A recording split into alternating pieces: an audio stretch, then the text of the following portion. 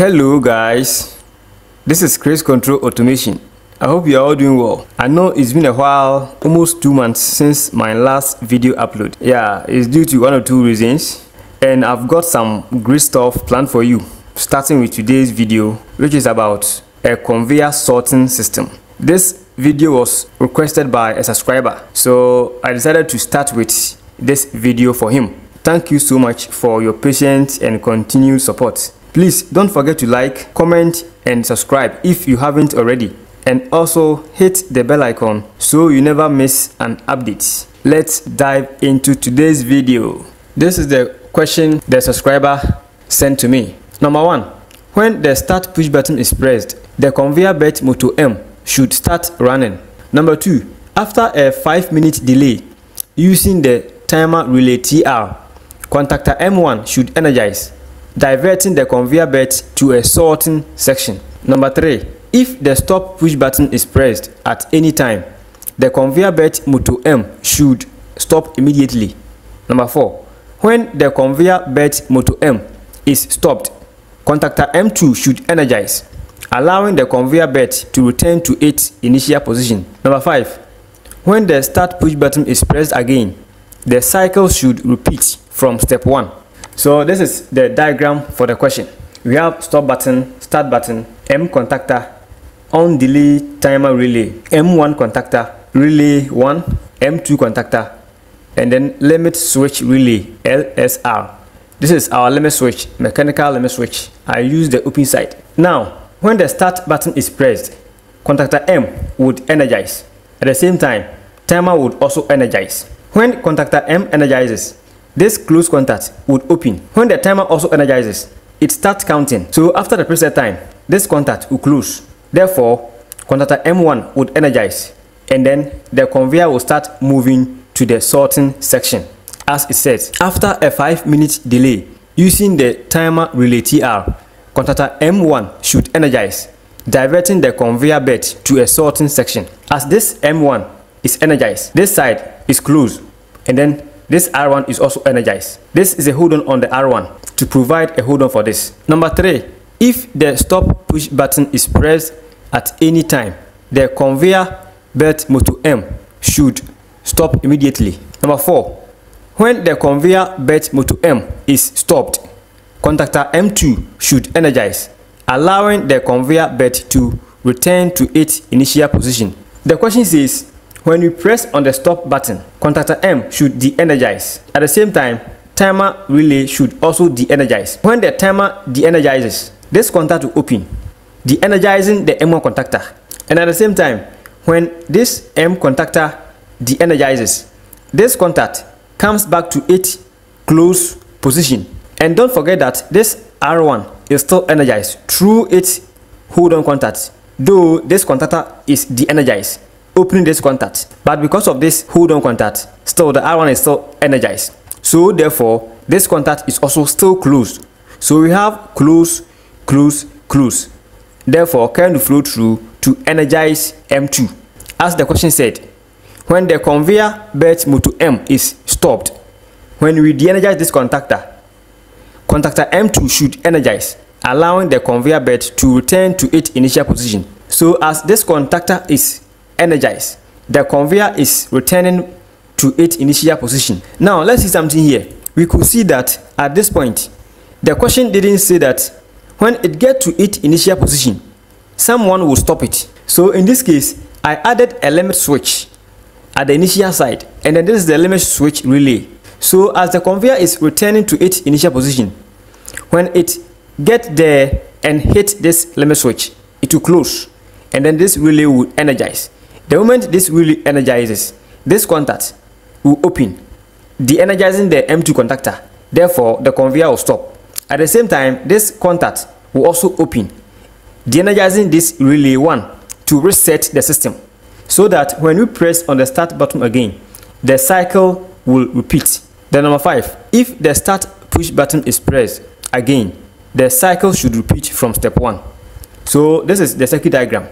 Now we are going to use PLC, SIMATIC Manager, to design this circuit, and then you use Factory IO 3D simulator to see how the operation will be. So let's get started. So this is the PLC representation of the control diagram. When we come to this session, we have stop button, start button, M contactor. So stop button, start button, M contactor. We have the timer, this one. We have this open contact in parallel with the start button. This is it. When we move to this session, we have open contact on the timer and then M1 contactor. So network 2, we have the open contact on the timer and then the M1 contactor. When we come here, we have open contact on the M1 contactor, close contact on the LSR relay, and then R1. So M1, which is open contact, LSR, which is close contact, and then R1. We have R1 open contact in parallel with the open contact on the M1. So this is it. When we come to the next line, we have open contact on the R1, close contact on M contactor, close contact on LSR, and then M2 contactor. So this is it. R1 open contact, M close contact, LSR close contact, and then M2. The last session, we have the limit switch open contact and then LSR relay. So LS open contact, LSR relay. Now someone will ask, why did I use open contact instead of close contact for the stop button? The reason is that since I am using a physical push button, which is normally close, the moment we turn on the PLC model, the normal close push button will send 24 volts to the PLC input. So that is why I use an open contact here. The moment it receives 24 volts, it will become normally close. So when you press on the stop button and then the 24 volt goes away, then it will become open. So we are going to open the 3D simulator. This is it, factory IO. So we come to new. This is our nice workshop. These are the components. We are going to use a conveyor. So we have roller conveyors here. This is a turntable. We have belt conveyor here. So let's select this belt conveyor. You drag and drop.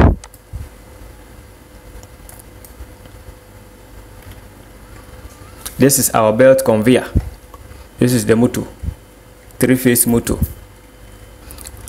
Now we are going to put a product or item on the conveyor. So you are going to select a box. Let's say this box, drag and drop.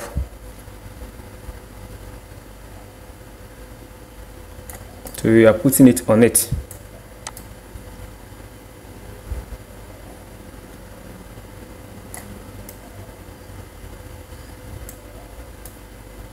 Now it's on the conveyor.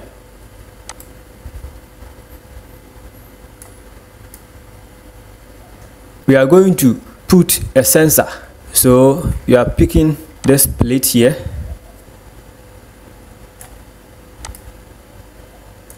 Then we select this sensor. It's a diffuse sensor. So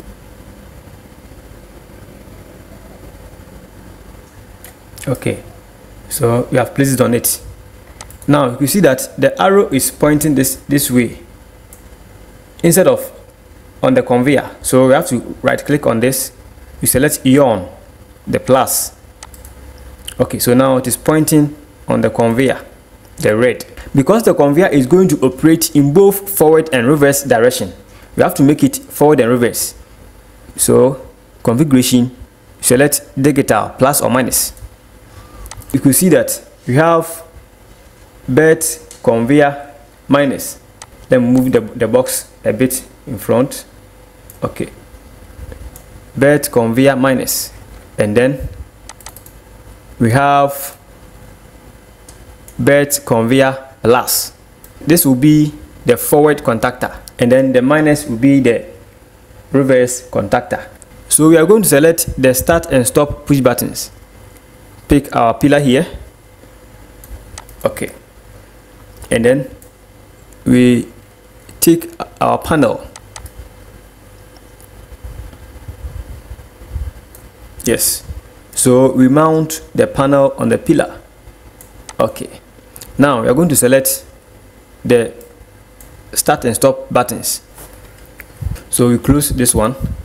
So we come to File, Drivers or F4. We come here, we select Siemens S7 PLC system. This is the PLC model.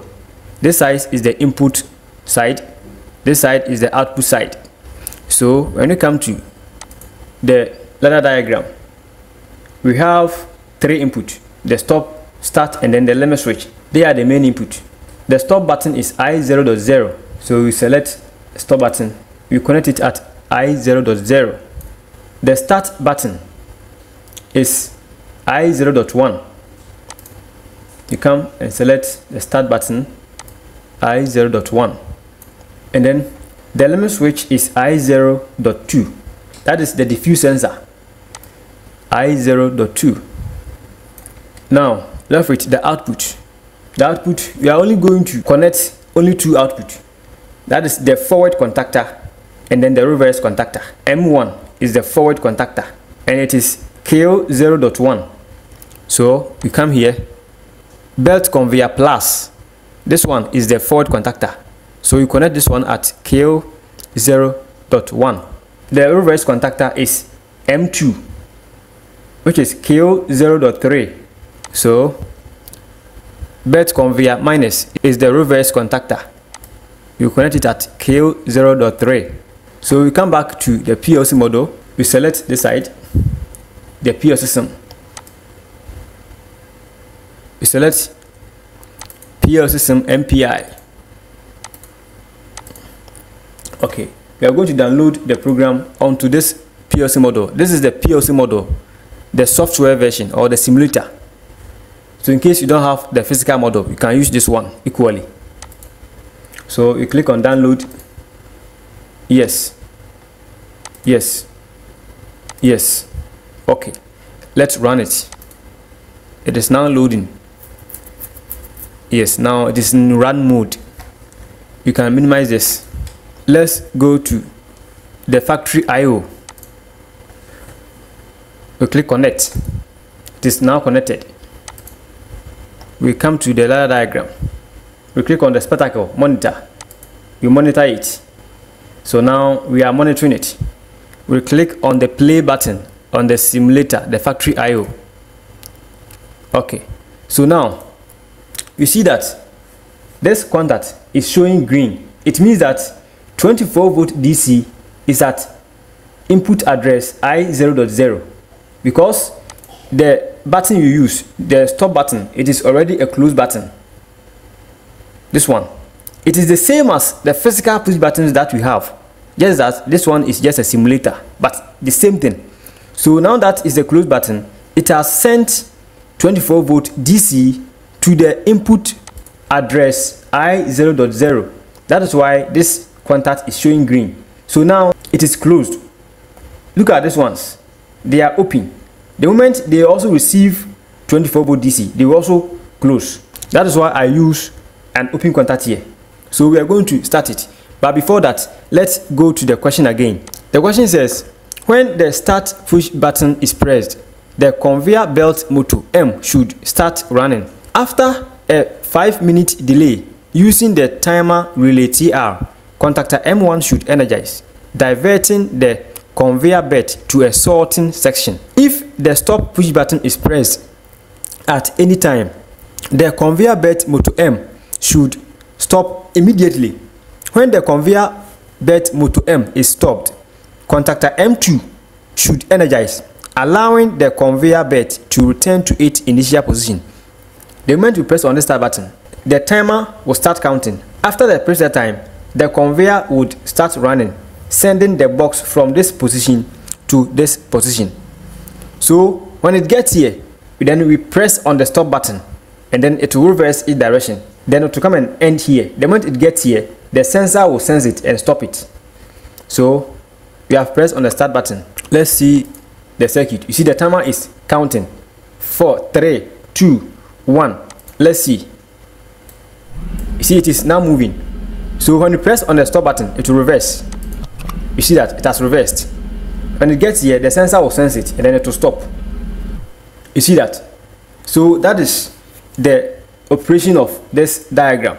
So let's look at the question again. The question said, if the start push button is pressed again, the cycle should repeat from step 1. So we are going to press the start button again. It will start going this direction. Now the timer is counting. You see that it is counting. So after the counting, it will start moving. You see that it is moving now. So when you press on the stop button, it will stop and it will reverse.